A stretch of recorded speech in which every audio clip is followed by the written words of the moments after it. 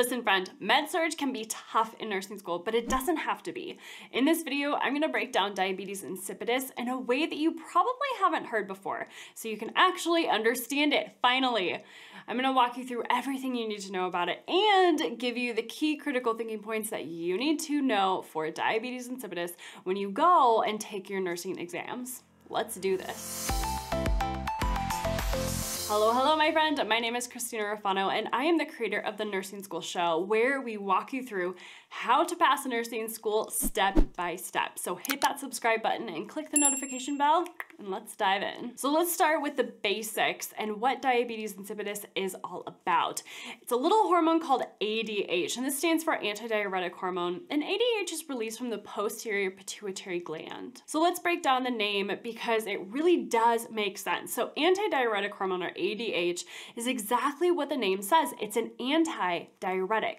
Now, what do diuretics do? They make you urinate a lot. So ADH is an antidiuretic hormone, meaning that you won't urinate a lot. So when ADH is released into the body, it goes and it tells the kidneys to hold on to water instead of urinating it out. And that is it in a nutshell. That is the role of ADH in the body. Now, there are two disorders that you need to know about that have to do with ADH. This one that we're talking about right now, diabetes insipidus, and another one called syndrome of inappropriate antidiuretic hormone, or SIADH. Now, we do have two videos on that one over SIADH for you to look at after you watch this video, so you can understand that one as well, because most likely you will be learning about that soon if you haven't already. Now, diabetes insipidus and SIADH are actually opposites, so understanding how ADH works and what happens in both DI and SIADH will help you fully understand and critically think about it on your nursing school exams. So I highly recommend that you check those videos out too. Okay, but for now, let's get back to diabetes insipidus. We'll focus on that. So what is happening with ADH? Well, the posterior pituitary gland doesn't release enough ADH, or the kidneys just don't respond to it. So there's really two causes that you need to know about. Either that posterior pituitary isn't doing its job well, it's not releasing it, or it is being released, but the kidneys are saying nope, they're just not responding to it. Stroke, brain trauma, or a tumor can cause issues with that posterior pituitary gland and prevent it from releasing ADH, or it can be caused by surgery as well. So normally when the body has a low fluid volume, meaning that there isn't enough water in the body, ADH is released from that posterior pituitary gland, and that's step number one. Then step number two, it travels down to the kidneys, and step number three, the kidneys respond to it and they hold on to more water rather than sending that water out into the urine. All right, let's take a step back and think about the name again, antidiuretic hormone. It prevents diuresis, so the kidneys hold on to more water. And then step number four, the fluid volume in the body goes up because of that increase in water. Now, during diabetes insipidus, if the pituitary gland isn't functioning properly, the problem occurs right at the beginning of this in step number one. There is no ADH being released at all, or there's not enough. So the kidneys have nothing to respond to, and the kidneys just continue making more and more urine, even if the fluid volume is too low to begin with. So the fluid volume will just keep getting lower and lower because there's no ADH to tell the kidneys to hold on to water. All right, another cause is if the kidneys aren't responding to the ADH, then we go through steps 1 and 2, but we get stuck at step 3 because the kidneys don't respond to that ADH. So even though it's there, they don't do anything about it. So the kidneys just keep making more and more urine, like ADH was never there in the first place. They don't even recognize it. So the fluid volume, again, keeps getting lower and lower because the kidneys just keep making more and more urine. So those are the two main pathways and causes of diabetes insipidus. Either the posterior pituitary gland isn't releasing enough ADH, or the kidneys just aren't responding to it.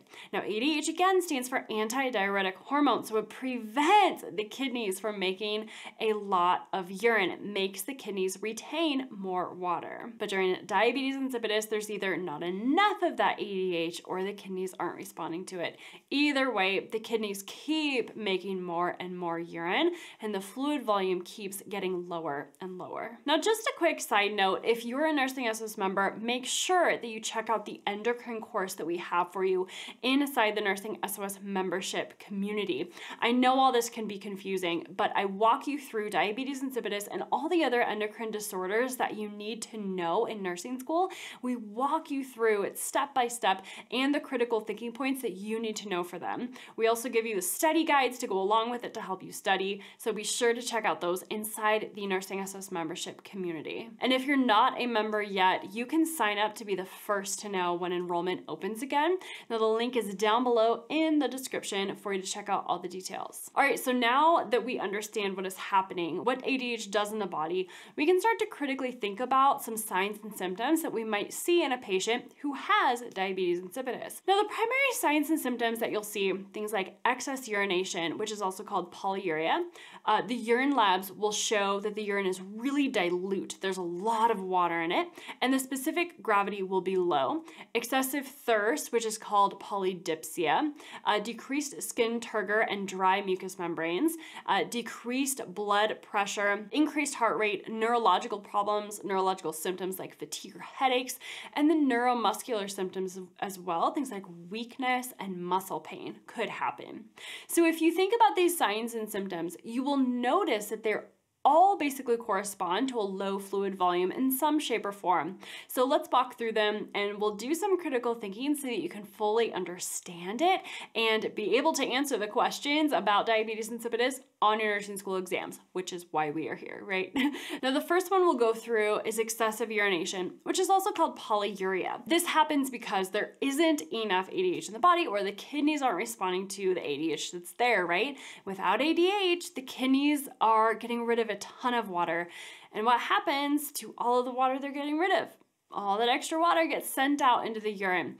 This is also why the specific gravity will be low, meaning the urine is really dilute because there is a lot of that excess water. The particles in the urine are not as concentrated, so the specific gravity will drop. Excessive thirst can happen because the body is so dehydrated with all of that water loss, right? And then the brain sees that low fluid volume and it wants to help. So it tells you to drink more fluids and get more water into the body. Then skin turgor can decrease and the mucous membranes might be dry. Also because of that dehydration, right? We're getting rid of a ton of water. So we measure skin turgor by pulling on the skin near the collarbone or on the hand. And if it tenses or stays up longer than normal, that's a sign of dehydration. Now the same goes with mucous membranes. If you look into the patient's mouth and their tongue and gums are dry, that's also a sign of dehydration. And if the patient is dehydrated, that means their fluid volume is low, right? Their blood volume is low and their blood pressure is low. So when fluid volume drops in the body, like during diabetes insipidus, the blood pressure is going to drop because there's simply just not enough fluid volume inside the blood vessels to really keep that blood pressure up. Now let's take it one step further. When the blood pressure is low, that means that less blood is going to the organs, right? So the heart rate will increase to try to compensate for that lack of blood flow. The heart will pump faster to try to get more blood to the organs. The patient may also have neurological symptoms, things like fatigue and headaches, because the brain is not getting the blood flow that it needs to function. Since there's not as much fluid volume, right, and the blood pressure is dropped, the brain may not get as much blood as it needs, so those neurological symptoms can happen. And things like muscle pain and weakness can happen for that same reason. The muscles aren't getting the blood flow that they need to function, which can cause pain. Then electrolyte imbalances may also play a role here as well, with both those neurological issues and the neuromuscular symptoms. Because there's less fluid volume now, the electrolytes might become more concentrated in the blood, causing electrolyte imbalances, which can mess up with the brain and the muscles. So now we know the major signs and symptoms that you will need to look for that all have to do with that low fluid volume. But now let's go one step further. Let's talk about the major things that you'll need to assess for, and then the interventions that you'll be doing with your patients who have diabetes insipidus. So you'll want to do a whole patient history assessment to check for the cause. Check their vital signs, especially their blood pressure and their heart rate, right? Look for signs of dehydration, like if their tongue and their gums are dry. Check their skin turgor to check for tenting. Ask how often they urinate and about how much they urinate each time. Monitor their intake and output. Check their urine-specific gravity. Do daily weight checks. Ask about neuromuscular or neurological symptoms, things like we talked about, right? Fatigue, weakness, headaches, muscle pain.